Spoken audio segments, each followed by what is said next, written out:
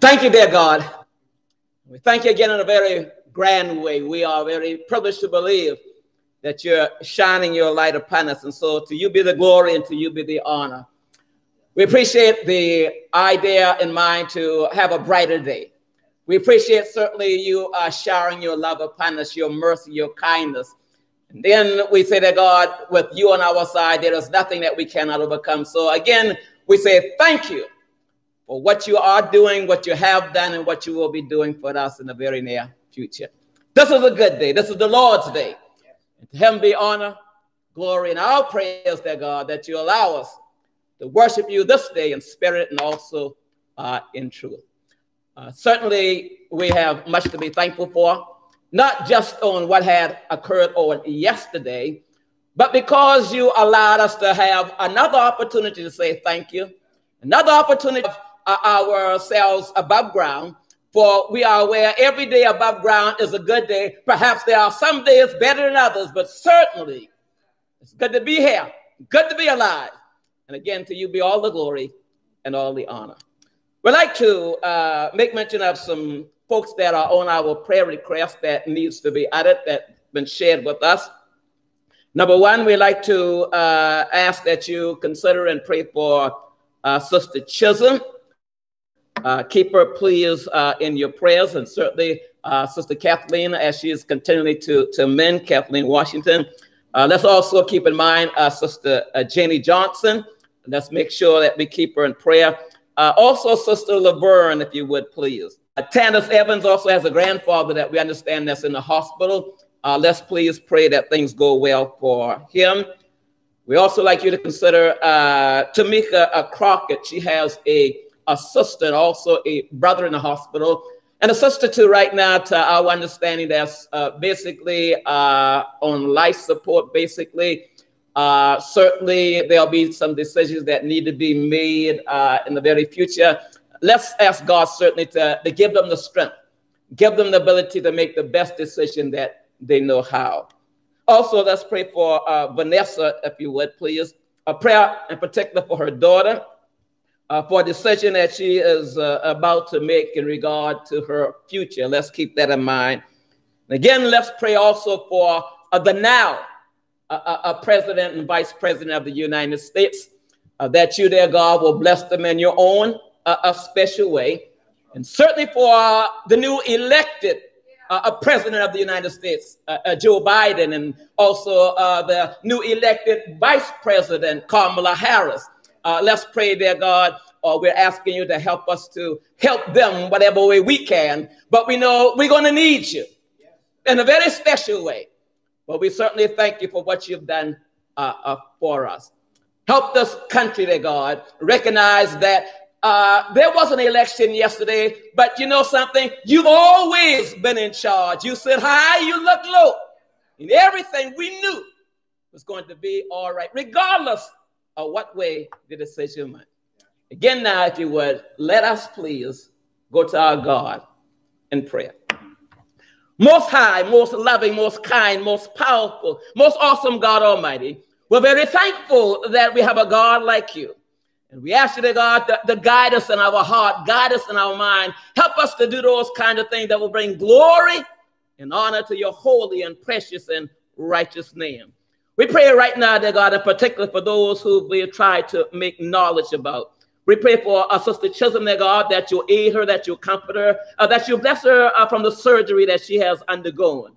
We also pray for Sister Janie Johnson, dear God, that you will strengthen her, that you'll give her the thing that you see that she stands in need of. We pray for Laverne, dear God, that whatever may be going on in her life, that you are able to mend her wherever she may be torn, that you will build her up wherever she may be leaning. We also pray, dear God, for Sister Tanda's grandfather, dear God. Bless him while he's in the hospital, and even when he is able to come out. Give the doctors, dear God, the knowledge and understanding what they need to do to be of good service to him. We also pray, dear God, for Tamika Crockett, dear God. Oftentimes, those that are on the outside looking in that have very little power to do anything but just be there. We ask you to comfort her, that you'll give her certainly the thing that she stands in need of. We pray for her sister Barbara, dear God, that you bless her. Bless her in a mighty, mighty special way. Her brother also, dear God, John Ray, that you give him the thing that he stands in need of. And then, dear God, we also pray for Vanessa's daughter as she goes about trying to make a decision in regard to the future. I'll pray that she'll base it on you and what your desire is in her life. We also pray, as we said earlier, for the now President of the United States and also the Vice President and their families. Grant them, dear God, the thing that you see that they stand in need of. You see some things in their lives, certainly, that we're not even aware about. And we know that you're able to give them what they stand in need of. And so we ask you, yes, dear God, bless them and bless them in a mighty, mighty special way. But also, dear God, we certainly ask you now for our new elected President of the United States, Joe Biden, for our new elected Vice President of the United States, Kamala Harris, that you grant them the wisdom, grant them the ability, grant them, dear God, the patience that they'll need, and help them, dear God, to recognize again that it's because of you they are where they are, and without you, things would be miserable, and there will be less that can be achieved. Help us, dear God, as citizens of this country, and also especially those of us who are members of your body. Help us, dear God, to do what we can while we can to help this country be a better country. Thank you most of all, dear God, for Jesus, who died to one day give us an opportunity to see your face in peace. It's in His holy, precious, and righteous name that we ask it all and give thanks to you. Amen.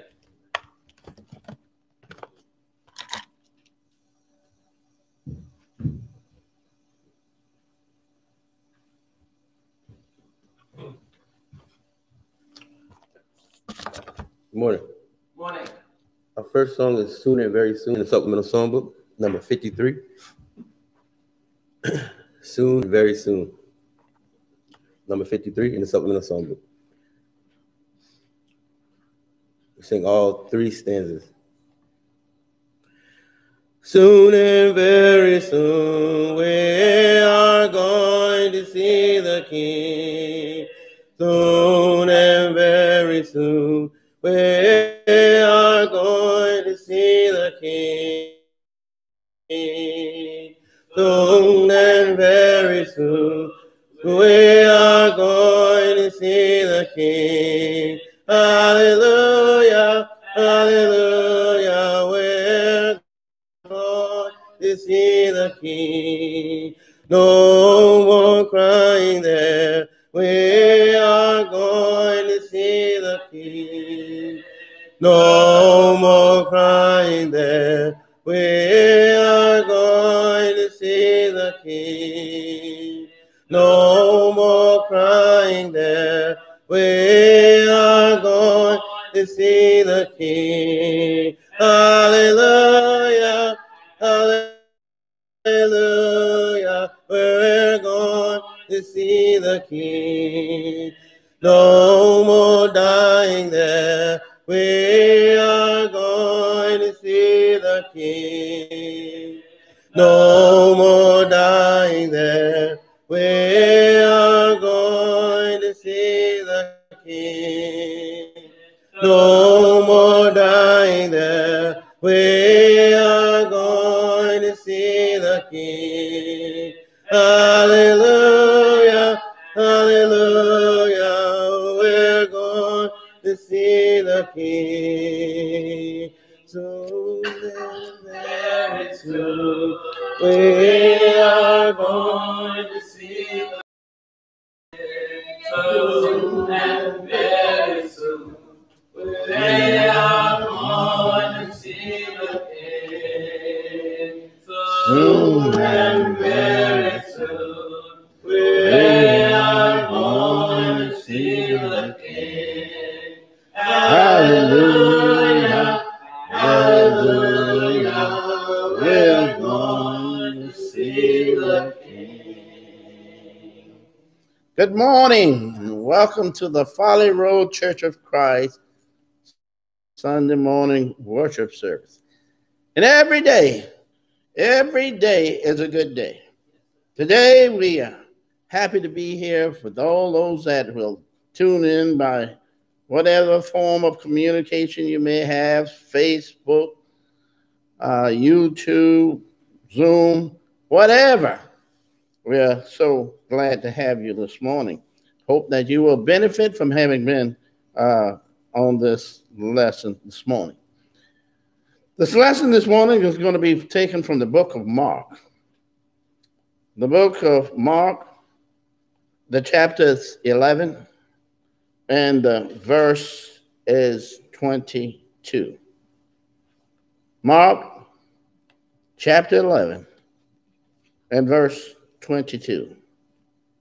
And verse 22 reads, "And Jesus answering and said unto them, have faith in God." That concludes the scripture reading. And may God again bless the hearers and the doers of his holy and divine word. Let us pray. Father in heaven, Lord, we are again this day happy to be alive, happy to be at this time, at this place, even then, Lord, that we can rejoice this day. Happiness all around, Lord, even from heaven above.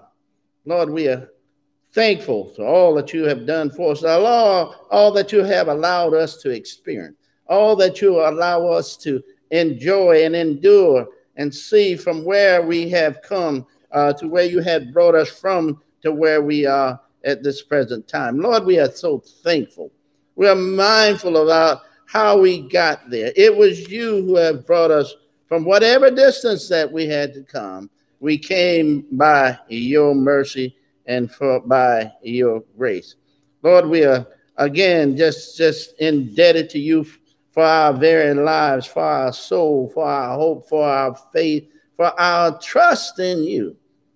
Father, we thank you so much. And Lord, we want to do all that we can to fulfill our obligation to you by giving you all the love that you deserve.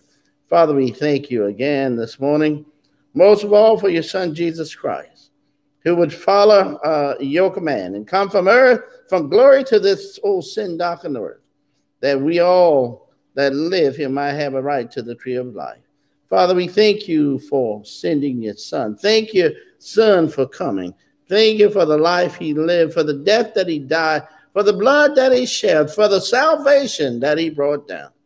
Father, we thank you so much, even for this morning, that we can still worship you, I pray, on the first day of the week, as you have commanded, that we give you the honor and the glory and the praise and all the things that you need to have, that we should provide that to you, we should give to you. We should do it with honor and with praise, with gratitude, with humility. God, let us help us to do all that we can to let you know. Father, we thank you even this morning for those that are members of your son's body, those that are sick, those that are not as well as they would like to be. We ask you, Lord, because we know that you have the power.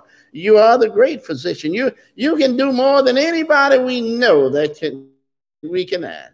We know that you are God, and beside you there is no other. The psalmist says, I will look unto the hill from which cometh my help. My help cometh from the Lord that made the heaven and the earth. Father, we know what you're capable of doing. We just ask you to do that we cannot do for ourselves. We ask you, Lord, for help with those that are sick and those that are bereaved, those that are just downtrodden, those that are caught up with the cares and concerns of this present world.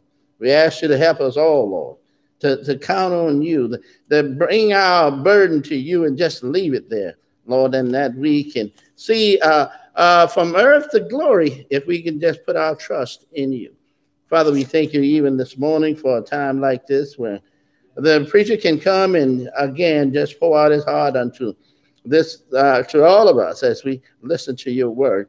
Father, we can just see your word just taking over in our lives and the things that we know that we should do and the things that we should say and just help our lives be improved. We can see the light of hope in your Son, Jesus Christ. Father, we ask you to bless him and just be able to say all the right things this morning, and that someone will decide to change from their wicked ways and turn to Jesus Christ before it's everlasting too late.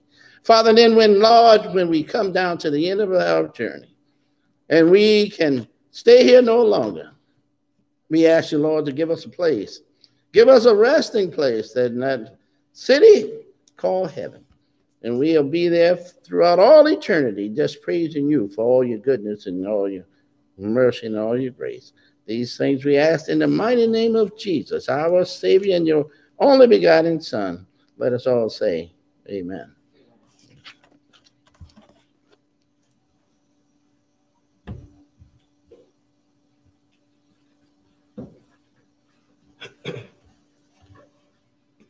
$702. Charles Dark on every hand. 702. Charles Dark on every hand. Sing first, second, and last stanza.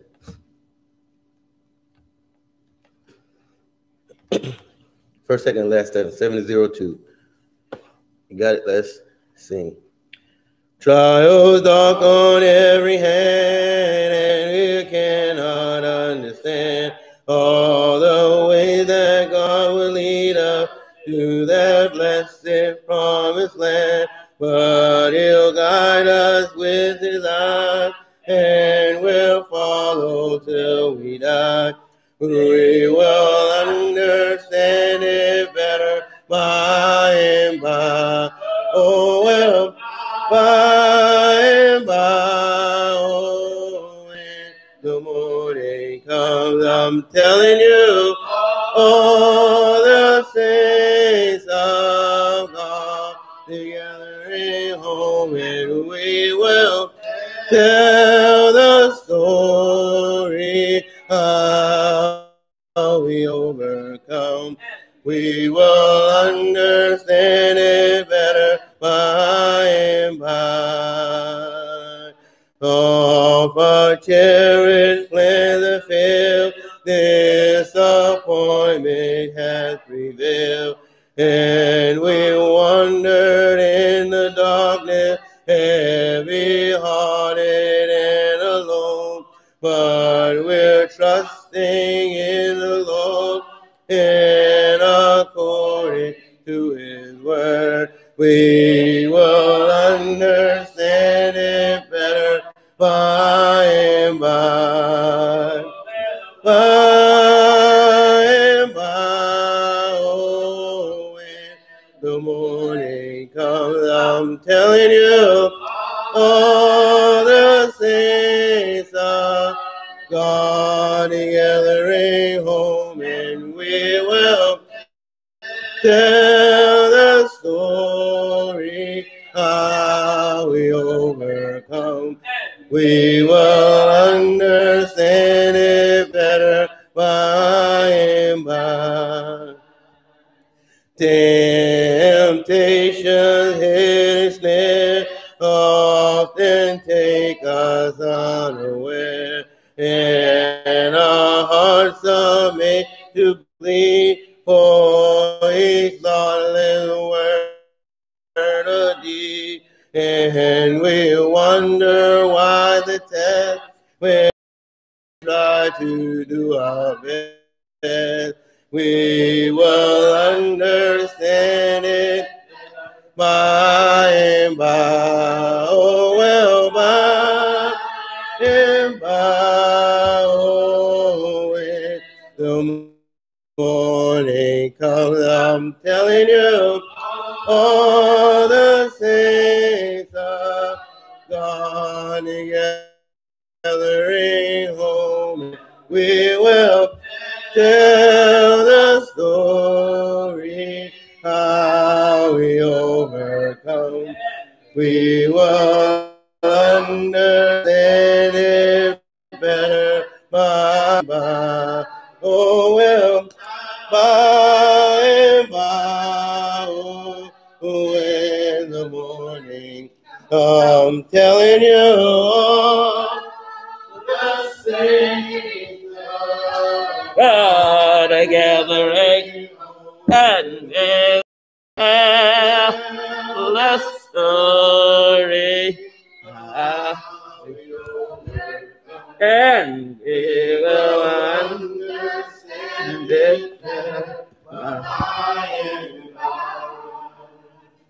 amen. We ask you, please, if you would, to open your Bibles to the book of Mark. The chapter is chapter number 11. And we'd like you to notice around verse number 22 again. That's Mark chapter 11. And the verse is verse number 22. We find these words. And Jesus answering saith unto them, have faith in God. That is a common element that unites all of us, whether we recognize it or not. Doesn't matter where you live, who you are, what race you are, what color you are. Doesn't matter what gender you are. There is a common, like I say, the element that really unites us in common like no other. And that is that we all, whether we want to accept it or not, that we all have needs. I'm going to say it again. That is something that's common for all of us. And that thing is that we all have a need. That need may be a physical, in regard to food, shelter, clothing, water, air, and sleep. That need may be a security in regard to safety needs. That is even a retirement, insurance. It also may be a social needs, love, attention, a friendship. It may be the need that's defined as needs of esteem. Most of us like to be respected. We like to have some kind of recognition. We like to be appreciated. We like to have some kind of approval concerning our lives. It may be also mental needs. It may be the idea of having some kind of understanding about something, to have some knowledge about something, to be in our right frame of mind. The need may also be, and which is most needed, a spiritual need. The need to be free from sin and guilt that oftentimes bind us in this life. And so sometimes we get to the point that we've done all that we can do in regard to satisfying our need, even pray. So what do we do when we've done all that we have the ability to do? What do we do when we've exhausted all of our resources? We do as what Jesus says here. Let's again check the book. In Mark chapter 11, around verse number 22, he says it again this way. And Jesus answering said unto them, have what? Faith in God. And so for the next few moments that God may allow us, I'd like us to go to the book of 1 Kings. The chapter is chapter number 17. And I'd like us to find what God does in regard to allowing us to know that whatever your need might be, God can handle it. Let's check the book. In 1 Kings chapter 17, we begin around verse number 1. We find these words. And Elijah the Tishbite, who was of the inhabitants of Gilead, said unto Ahab, as the Lord God of Israel liveth, before whom I stand, there shall not be dew nor rain these years, but according to my word. And the Lord, or I should say, and the word of the Lord came unto him, saying, get thee hence and turn thee eastward and hide thyself by the brook of Cherith. That is before Jordan. And it shall be that thou shalt drink of the brook, and I have commanded, he says, the ravens to feed thee. The Bible says that Elijah shows up in the town. He comes before King Ahab. In the Bible, he says that I'm here because of God. I stand here because of God. And the message that I have from God is there will be no more rain up in here, not at all, unless I say so. And so as a result, no doubt, God recognizes that this man now has put his life on the line for him. I need to make sure I get him out of town. But I want you to understand something, why this is so crucial here. And a slap in the face for Ahab. Ahab is worshiping the god of Baal. Now the god of Baal, which is an idol god, is the god that is the god of thunderstorms. In other words, he is serving a god that's supposed to have control of the rain. Now, Elijah has come to town, and Elijah said in so many words, if Baal got anything to say about this thing, let him speak up, because it will not rain unless I say so. So what that says to us, church, very quickly, that oftentimes, that the reason we may come to a need in our lives may just be because we are doing the will of God. I want to say it again. There are times in our lives, the reason we come to a need in our lives is because we are obedient to the word of God. He needs safety, he needs food, and he needs water. Sometimes in life, church, it gets to the point where you're doing what you think is the right thing to do. You are giving to the Lord as you purpose and you prosper. You're praying for the needs of those that are in need. You are visiting the sick and the shut in. You are providing for your family. You're taking care of your parents in their old age. You are forgiving those who have trespassed against you. You are doing all that you can, and with all of that, trouble still comes in our lives, and sometimes it's simply because we are doing the will of God. But watch God, church. Watch God. The Bible says again, around verse number 3, chapter 17 of 1 Kings, he says to him, get thee thence, and turn thee eastward, and hide thyself by the brook of Sharon, that is before Jordan, and it shall be that thou shalt drink of the brook, and I have commanded the ravens, he says, to feed thee. Now, the name of the book is Sheriff, and there's something there, church. The word sheriff means to cut off, to eliminate, to downright prune. And sometimes in our lives, we don't understand why things are going on in our lives, but they're going on anyhow. And it's simply because sometimes we're just doing what God says do. We're in the will of God, and we don't even recognize it sometimes. And what we're finding here is the only reason that he's in the type that he's in is why? Because he's doing what? The will of God. But watch God. He is that cherub. Again, the idea is to cut, to eliminate, to prune. And so sometimes in our lives, God is pruning us. He is cutting some stuff off us that we aren't aware that needs to be cut off us, church. Let's check the book. I ask if you would open your Bible to the book of Matthew, chapter number 17, around verse number 18 to 21. Let's check the book. In the book of Matthew, chapter 17, we begin around verse number 18. Listen to what the great book says. In Matthew 17, around verse number 18, we find these words. And Jesus rebuked the devil, and he departed out of him. And the child was cured from that very hour. Then came the disciples to Jesus apart and said, why could not we cast him out? And Jesus said unto them, because of your unbelief.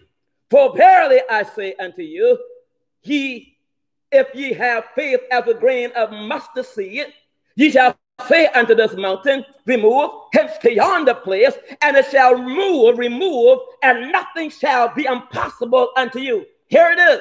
Howbeit, this kind goeth not out but by what? Prayer and fasting. And so there are some things in our lives that cannot be gotten rid of unless we pray and fast to the Lord. And so what we find here with Elijah is Elijah needed some alone time with the Lord.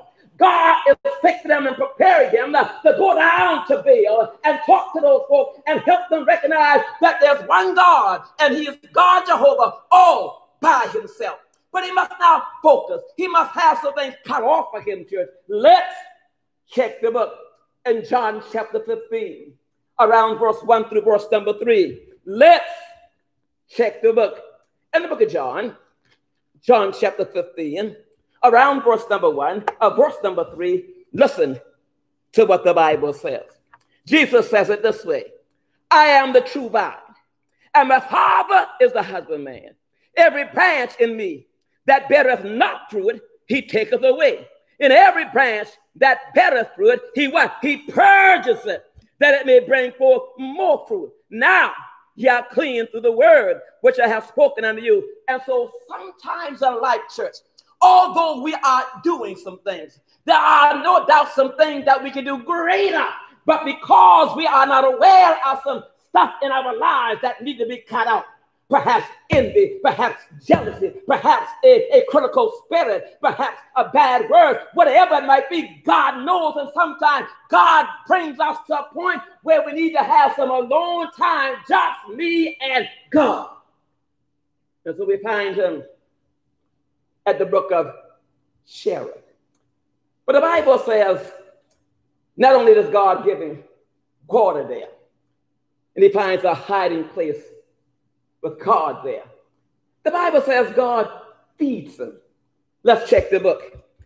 In 1 Kings again, chapter number 17, around verse number 4, the Bible says this: and it shall be that thou shalt drink of the brook. I'm not only going to give you water now, I have commanded, the Bible says, the ravens to feed thee there. So he went and did according unto the word of the Lord. For he went and dwelt by the brook of Cherith, that is before Jordan. And the ravens, watch this, church, brought him bread and flesh in the morning, and bread and flesh in the evening. He drank of the brook. What's not seen here is that God uses that which is unclean, that which is selfish, to provide for his children. The Bible teaches that of a raven, not an eagle, not a hawk, but a raven, a skinny black bird that the Bible teaches the Jewish folk were forbidden to eat. Let's check the book. In the book of Leviticus chapter 11, we begin around verse number 13. Let's see what the great book says.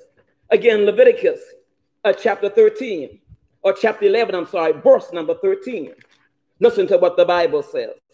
In Leviticus chapter 11, around verse 13, we find these words: and these are they which ye shall have in abomination among the fowls, the birds. They shall not be eaten. They are an abomination: the eagle, and the ostrich, and the osprey, and the vulture, and the kite after his kind, and every, watch this, raven after his kind. And so God will use that which is unclean. But not only was the raven unclean, it says basically in history and study that the raven, out of all the birds, was one of the most selfish birds. That is, it would not even at times feed its own young. Let's check the book, if you would. Let's see what the great book says. In the book of Job, Job 38, around verse number 41. Let's check the book. In Job 38, around verse number 41, we find these particular words. Job 38, around verse number 41. Here the Lord speaks. And around verse number 41, he says this to Job: who provideth for the ravens his food, when his young ones cry unto God, they wonder for lack of meat. And so the idea is that even the raven himself at times was very selfish. And that is, he would not sometimes feed his own. What are we saying, church? Sometimes when we are in need, We've already put God in the box of how God is to provide for us. But the God that we serve ought not to be put in a box. Matter of fact, cannot be put in a box. And God will do some things for us in particular ways that we might not understand, but it's God that's doing his thing.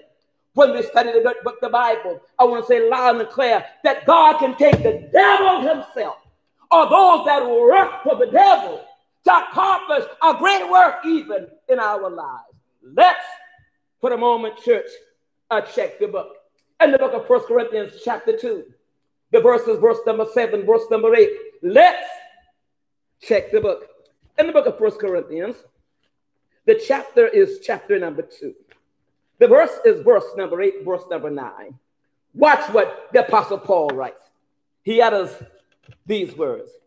He says around verse number 7, verse number 8, he says, but we speak the wisdom of God in a mystery, even the hidden wisdom which God ordained before the world, unto our glory. What was that mystery? Which none of the princes of this world knew. For had they known it, they would not have crucified the Lord of glory. What are we saying, church? We're saying that God used the devil himself or devilish people to accomplish the greatest gift that could ever occur, and that is God sending his son Jesus to die for our sins. Let's check the book. In the book of Revelation, chapter 13, around verse number 8. Listen to what the Bible says. See, before there was sin, there was already a Savior. Let's check the book. In the book of Revelation, the chapter's 13, the verses, verse number 8. Let's notice what the Bible says.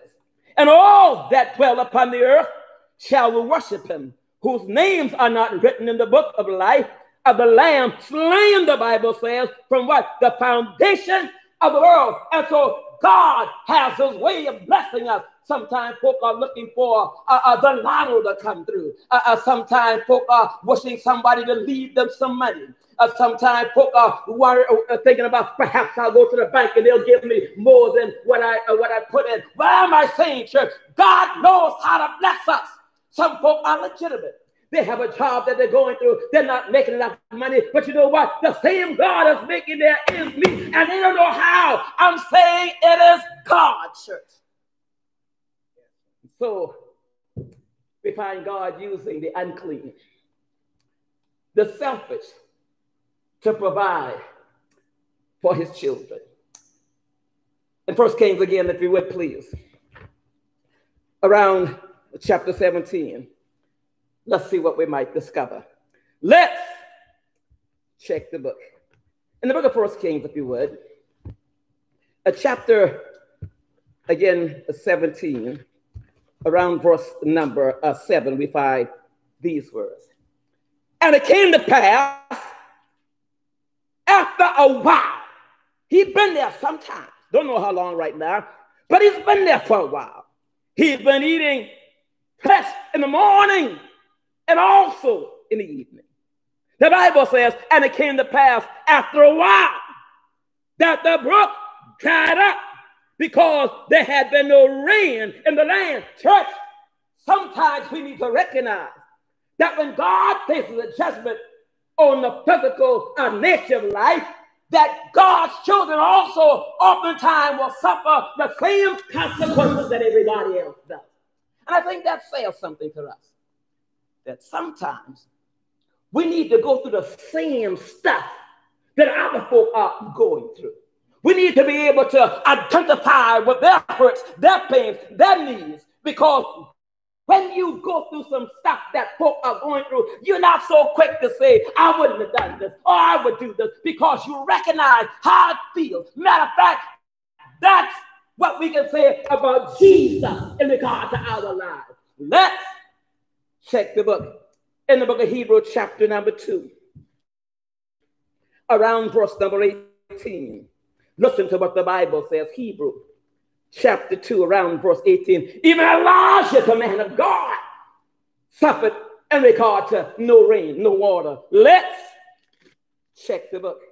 In the book of Hebrews, Hebrews chapter 2, around verse number 18. Listen to what the great book says. In Hebrew 2, around verse 18, we find these words. For in that he himself, talking about Jesus, hath what? Suffered being tempted. He is able to succor us, or that is help us, them that are tempted. The Lord knows how it is to be tempted. Sometimes folks say, well, the Lord ain't had no girl problem. Do you really believe that? Can you imagine the Marys and the Marthas and all those that saw his power, saw his might, but at the same time saw his kindness, his compassion? He could have gotten over, but thank God he was Jesus. But let's check the book. In the book of Hebrews chapter 4, around verse number 15 and 16. Listen to what the great book says. Let's check the book. In the book of Hebrews 4, around verse number 15. Watch what the Bible says. We find these words. For we have not a high priest which cannot be touched with the feeling of our infirmities, but was, but was in what?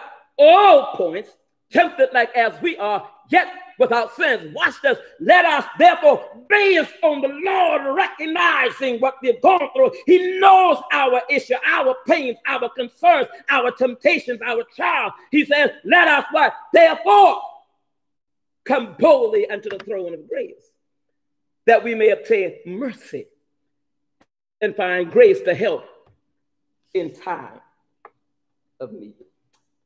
But let's check the book. In the book of 1 Kings again, if you would, around chapter 17. As the story goes on again, when you have some needs that you have done all that you could do to accomplish, if you've gotten to the end of your rope, you've even prayed again. Jesus says, trust God. Let's check the book. Around verse number 8, the Bible says this. And the word of the Lord came unto him, saying, arise, get thee to Zarephath, belongeth to Zidon, and dwell there. Behold, I have commanded a widow woman there to sustain thee. So he arose and went to Zarephath.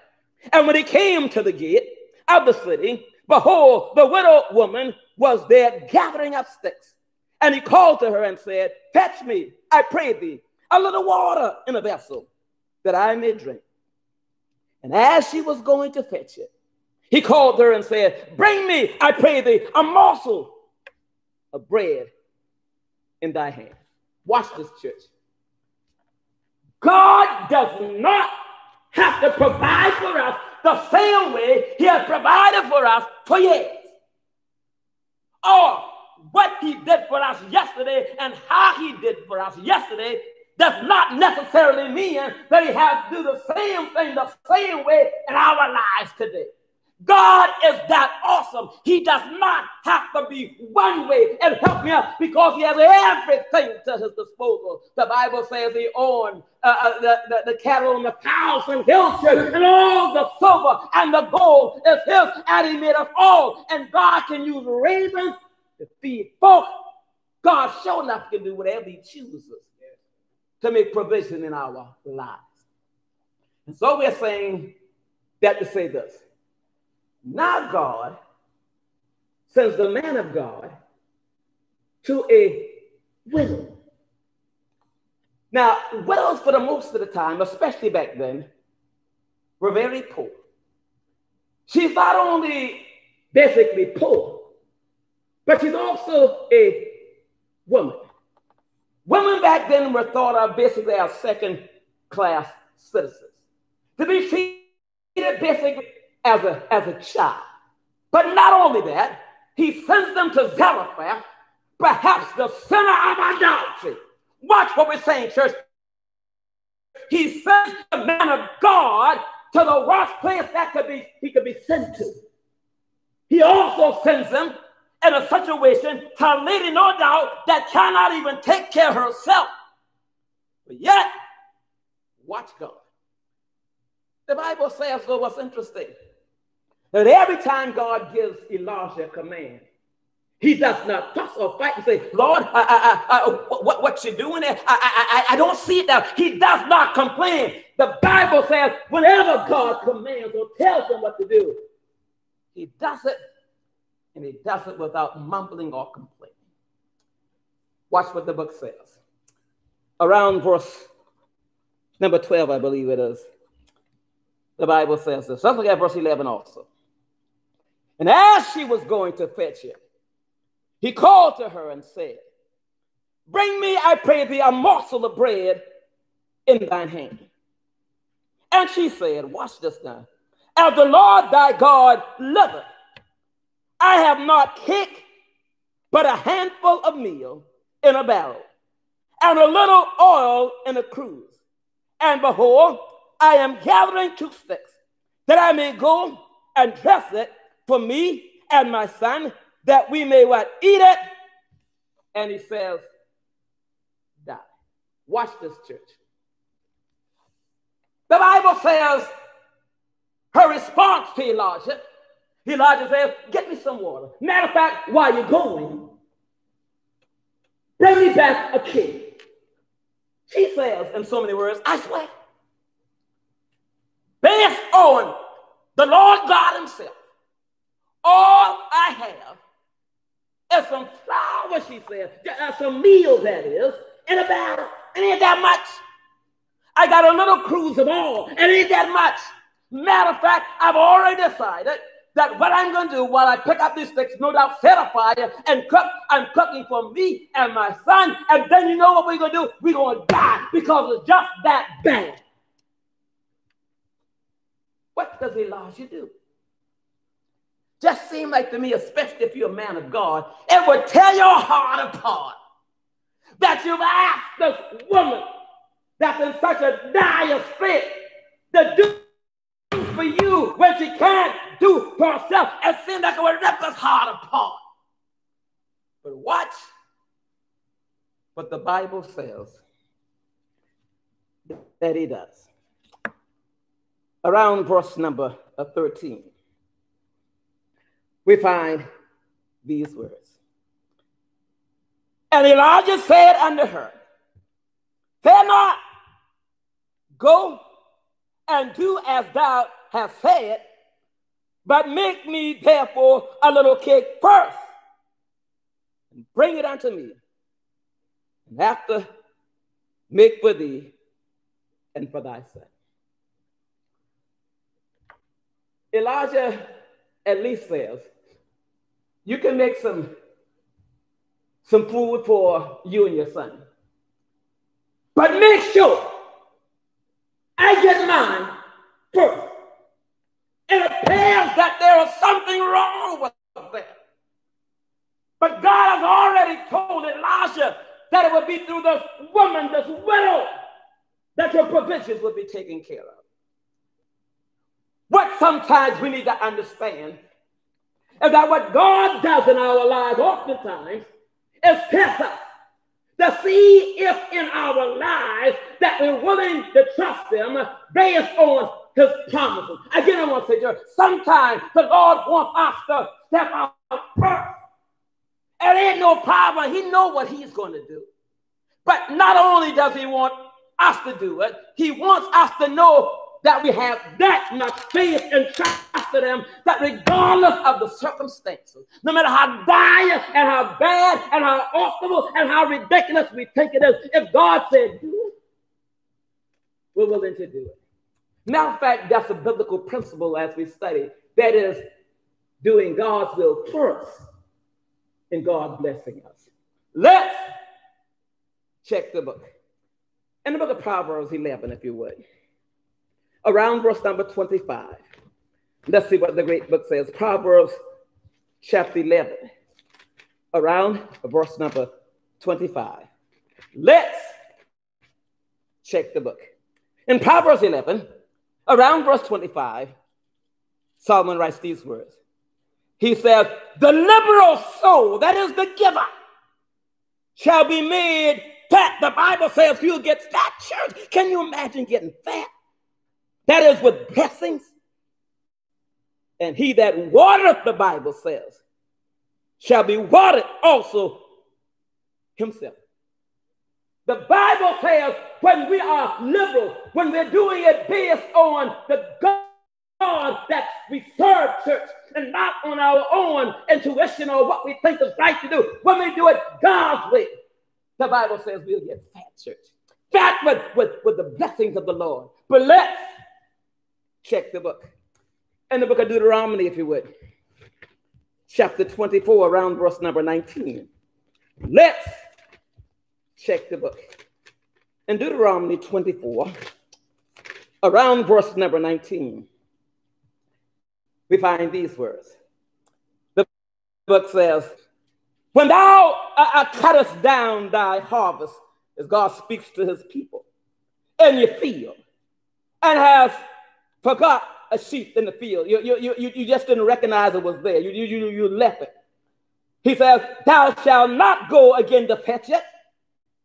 It shall be for the stranger, for the fatherless, and for the widow, that the Lord thy God may what? Bless thee in all thy work of thine hands. Church, the principle in the Bible is consistent. When we step out on faith on God, God will bless us. But let's check the book. In the book of Luke, chapter number 6, around verse 38, listen to what the great book says. Luke chapter 6, around verse 38. Listen to what the book says.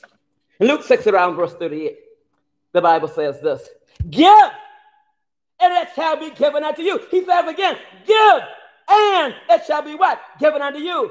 Good measure, pressed down and shaken together and running over, shall men give into your bosom, for with the same measure that you meet withal, it shall be measured to you again. When you give a lot, church, and do what God has best for, the Bible says it's like a waste can that you put stuff in, and you just mash it down, and you put more stuff in, and you mash it down.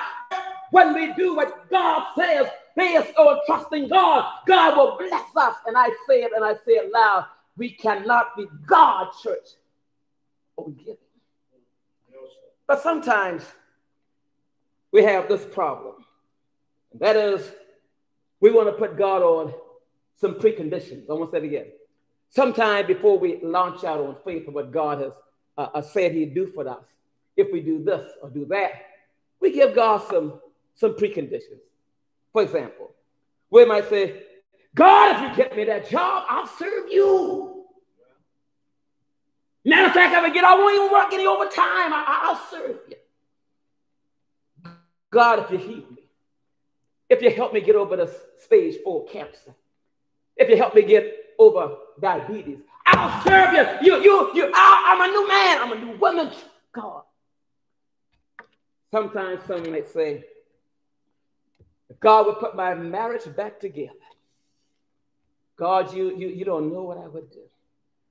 But I say to all those who make those kind of claims, the bottom line is, regardless what God does, trust God. Trust Him, church. But watch what the Bible says again. In 1 Kings 17, for a moment,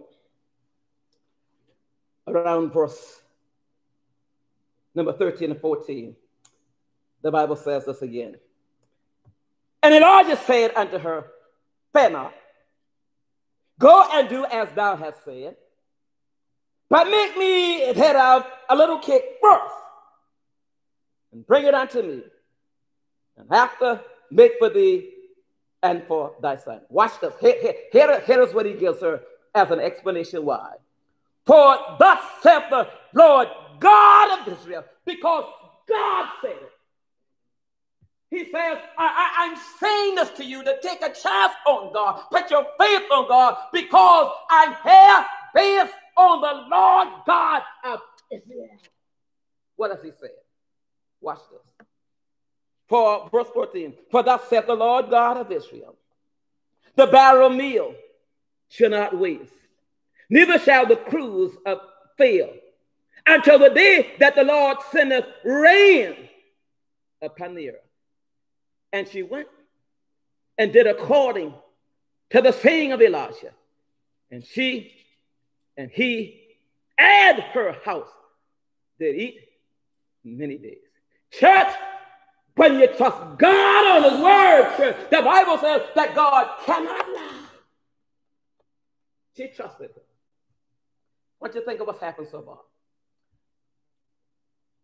Elijah has proven that whatever his needs are, God provides. He needed some shelter. He needed a place to hide. God provided. He needed some food and water. God provided. Now he's up to a point when God stopped, where there was no rain. The Bible says God still provided, because now God will not feed him with ravens. God will use a poor widow in a bad place to provide for him. Sure enough, as the Bible says, they were able to eat. I don't know, the Bible says in James 5 that it was about 3.5 years that it didn't rain. I don't know what part right here we're in, but it lasted until it rained. They were able to eat. But watch this. She has seen God's power. She's seen God's love. She's seen God's mercy. She was down to just some meal and a little oil, and God not only blessed her to live this day, but until at least it rained, church. Again, I say, the Bible says it was 3.5 years that it rained. So sure enough, she got to be feeling good now. Elijah got to say, I know God would come through. But that's not the end of the story. And as we close, let's notice just a few thoughts. The Bible says around verse number 16, the barrel of meal wasted not, neither did the cruse of oil fail, according, the Bible says, to the word of the Lord, which he spake by Elijah. And it came to pass, after these things, that the son of the woman, the mistress of the house, fell sick. And the sickness was so bad that there was no breath left in him. He's dead. And she said unto Elijah, what have I do with thee? Oh, thou man of God, art thou coming to me to call my sin to remembrance and to slay my son? Church, sometime when you believe you have gotten over your hump, all of a sudden, church, it appears that the roof caves in. And you don't know now what to do. Can I still trust him?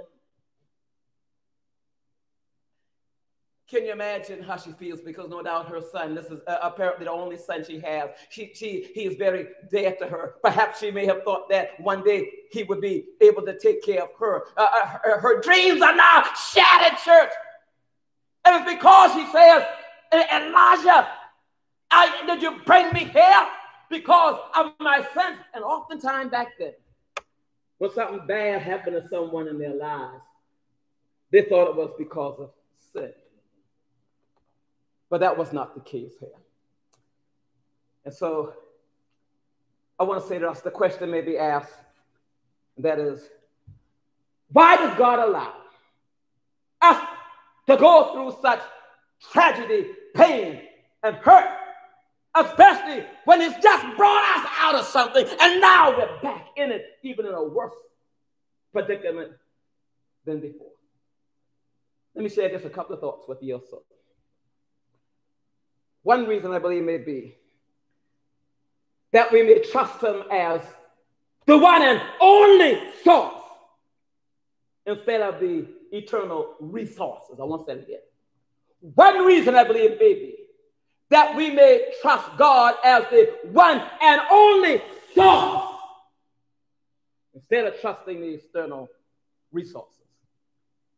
We must come to understand that there's only one source. That's God. There may be some resources, but the resources, whether we believe it or not, have come from God. You got some money in the bank. You got some stocks. You got some bonds. You have a house. You got 2 houses. You got 3 houses. You got some cars. You got this. You got that. But you know, sometimes that those resources that you have cannot do you any good. You are dying in the hospital. Money that you had built up is dwindling away because now that insurance that you have that paid 80% and some that you thought paid the other 20%, your bill is so high that now it's destroying what you got in the bank. So one reason again is for us to recognize that there's only one true source. And we need to not hold ourselves on those resources. Let's check the book. In the book of Ephesians, chapter 3, familiar text around verse number 20, there is only one source that has the power to do it all. The writer says, now unto him that is able to do exceedingly abundantly above all that we ask or think, according to the power, the Bible says, that worketh in us. God can do anything, church, but fail. But another reason might be this, that we might experience the grace of God in a new, fresh manner. I won't say it again. Another reason might be that God will now allow us to enjoy a fresh set of graces, church. Yes, he helped me on yesterday with this thing, and he helped me 2 years ago with this thing, but we need something new in our lives to recognize that the same God that helped us yesterday will help us today and tomorrow and forevermore. Let's check the book. In the book of 2 Corinthians chapter 12, very quickly, around verse number 7 through verse number 10. Let's see what the great book says. 2 Corinthians chapter 12, if you would, around verse number 7 through about verse number 10. Listen to what the great book says. The Apostle Paul, dealing with an issue, with the need in his life he feels, he says, unless I should be exalted above measure through the abundance of the revelations that were given unto me, a thorn in the flesh, the messenger of Satan to buffet me, lest I should be exalted above measure. For this thing I besought the Lord thrice, that it might depart from me. And he said unto me, hear those, church, my grace is sufficient, church, for thee. For my strength is made perfect in weakness. Most gladly, therefore, will I rather glory in my infirmities, that the power of Christ may rest upon me. Therefore, I take pleasure in my infirmities, in my reproaches, in my necessities, in my persecutions, in my distress. For Christ's sake, for when I'm weak, then am I strong. I recognize that the power that God enables me, even in my weakness, is a sign of new grace in my life. Then another reason, very quickly, might be that we may learn to depend on God and God only. Let's check the book. In the book of 2 Corinthians, very quickly, around chapter 1, verse number 8, verse number 9, maybe verse number 10. Let's check the book. In 2 Corinthians, around chapter 1, the Apostle Paul finds himself this way, and watch what he says. He says, for we were not, brethren, have you ignorant of our trouble which came to us in Asia, that we were pressed out of measure above strength, insomuch that we despaired even our life. He said, I thought it was all over, but we had the sentence of death in ourselves, that we should not trust in ourselves, but in God which raiseth the dead, who delivered us from so great a death, and hath delivered, in whom we trust that he will yet deliver us. And then finally, as we close, church, we got to get to the rest of the story.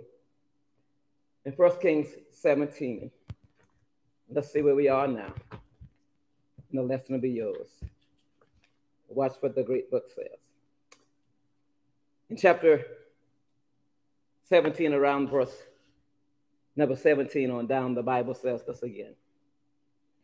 And it came to pass after these things that the son of the woman, the mistress of the house, fell sick, and his sickness was so sore that there was no breath left in him.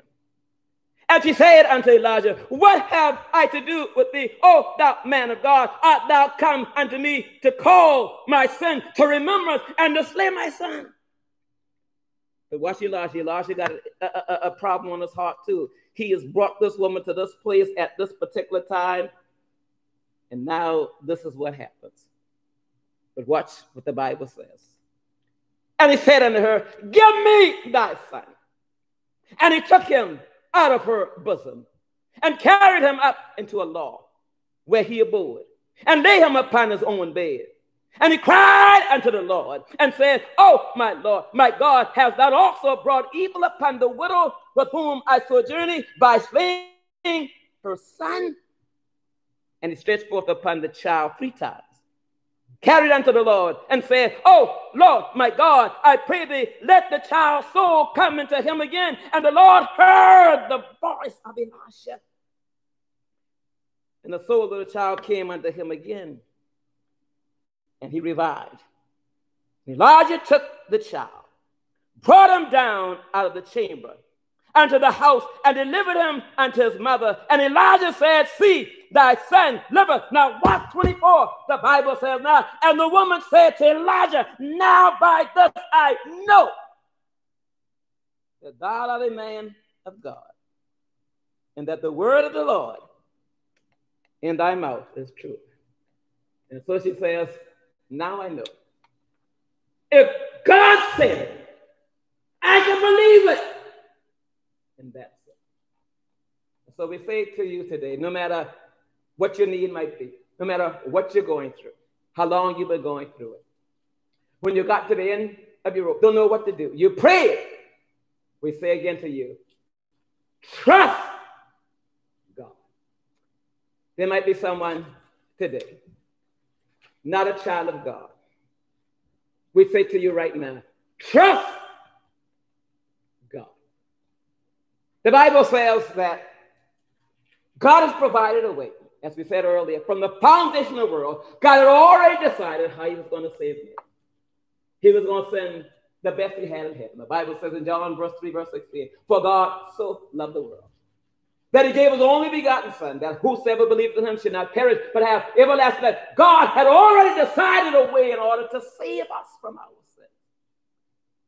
Now, the Bible teaches us that we need to believe in that Jesus. In John chapter 8, verse 24, Jesus says, unless you believe that I am he who was chosen to die for the sins of the world, who has become both Lord and Christ, a master, but I'm also the Messiah, the appointed, the anointed one from God.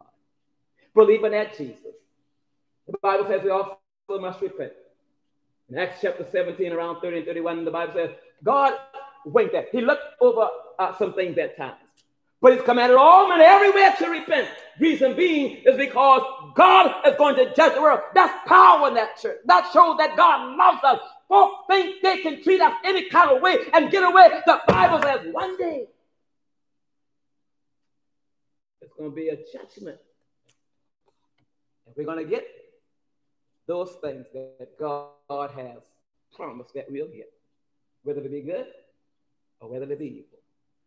And the Bible says in Acts chapter 8, around verse 35 on down, that there's a man who went to worship on his way back. He was taught about Jesus. What he recognized about Jesus, that baptism was necessary. He says, I see water. What stopped me from being baptized? The Bible says, that fellow, the preacher says, if thou believest with all thy heart, thou mayest. His response was that he believed that Jesus Christ was the Son of God. The Bible says they stopped the chariot. They both went down into the water. That shows there was no sprinkling, no pouring. They both went down in the water, and the Bible says he baptized them. He came up, the Bible says, rejoicing. We say to those that need to obey Jesus, where you can have someone that will take care of all of our needs. He's the one that we need to choose. And so we say, as we said before, if you need to render obedience to that, we'll be glad to assist you. Again, my number is 843-364-9836. Again, 843-364-9836. We'll do our best to assist you. There are other churches in the area, churches of Christ, that will be ready, able, and willing to assist you. And so we say, whatever is necessary, whatever is appropriate for you to do, we bid you to do just that. We're now going to continue our service, which now is the administering of the Lord's Supper.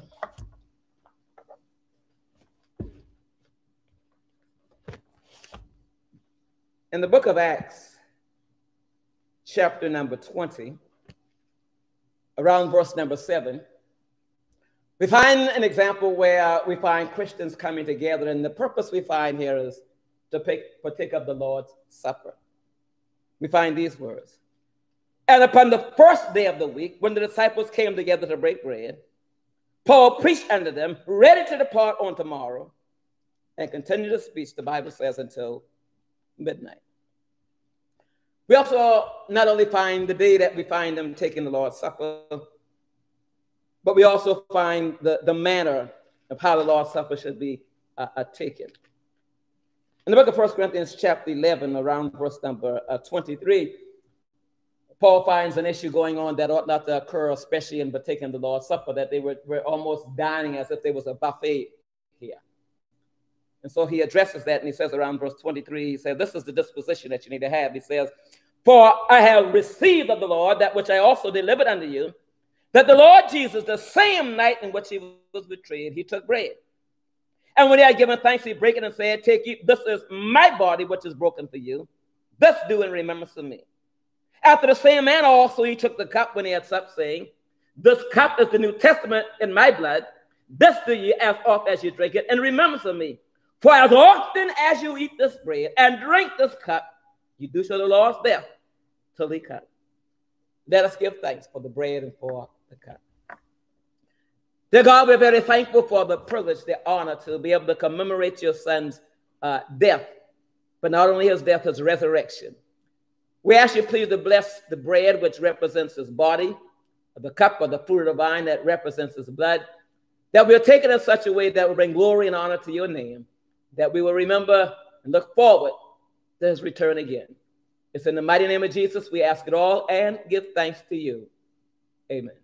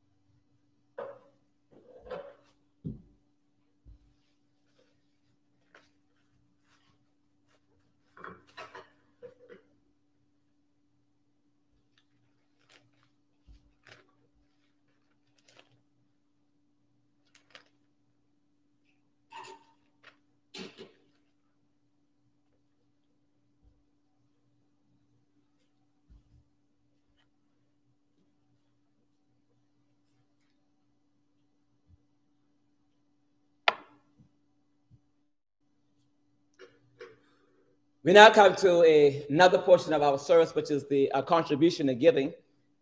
We find an example in the Bible concerning this giving. In the book of 1 Corinthians chapter 16, we find where Paul instructs the church there and other congregations to take up a special collection for the poor saints in Jerusalem. And he utters these words. He says, now, concerning the collection for the saints, as I have given order to the churches of Galatia, even so do ye. Upon the first day of the week, And every one of you live by him and store as God has prospered him, that there be no gathering, he says, when I come. In the book of 2 Corinthians chapter 9, verse 6 and 7, he talks more about that same collection. He writes in this letter these words, the kind of disposition, the attitude that we need to have, the frame of mind. He says, but this I say, he which soweth sparingly shall reap also sparingly, and he which soweth bountifully shall reap also bountifully. Every man according as he purposed in his heart. So let him give not grudgingly or of necessity, for God loveth a cheerful giver. Let us give.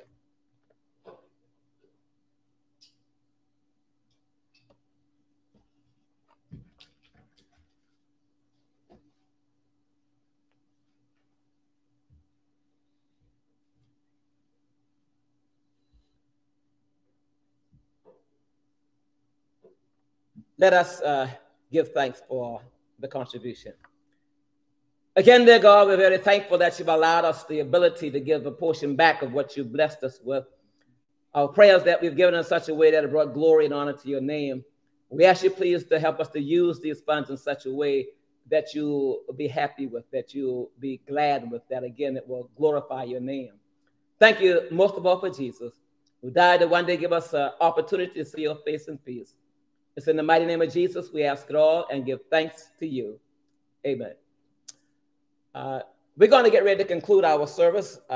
We know we end up doing almost a double prayer, but that prayer was certainly in reference to the contribution.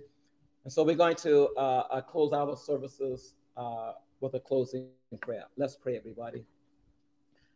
Again, dear God, our prayer is that we, first of all, thank you. For we are aware that we're not worthy for your love, your kindness, your grace, for your mercy. But still, you treat us better than we treat ourselves. And so we say, thank you again for another day, another honor, another privilege to worship you. And our prayer certainly is that we worship you in such a way that you've been pleased with. Again, we ask you to continue to bless this nation. Bless us in such a way, dear God, that we'll do our part.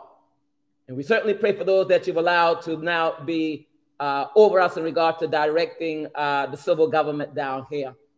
But help us never to forget that you are really the real boss. You're the real president. You're not only the president of the United States of America, but you're the president of the entire world, the entire universe. And so we say to you, thank you so very much for all that you do for us. It's in the mighty name of Jesus we ask it all and give thanks to you. Amen.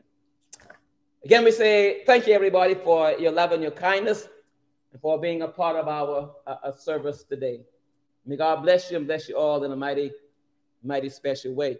We want to say to our men, remember today at 4 p.m., God allows, we'll be at the building here, and we will have our men's Bible class. Brother Bob White will be conducting that class. We want to say that we believe very strongly that the ladies today in their Bible class earlier had an awesome good time in the Lord, and we appreciate their effort and their energy. And our prayer certainly is that whatever we do, whether we believe it to be small, medium-sized, or big, if there's such a thing, that we remember that God ought to be the one that gets the glory. And so again, thank you, everybody. Again, as we said before, we are conscious of what's going on in the world with the COVID. We are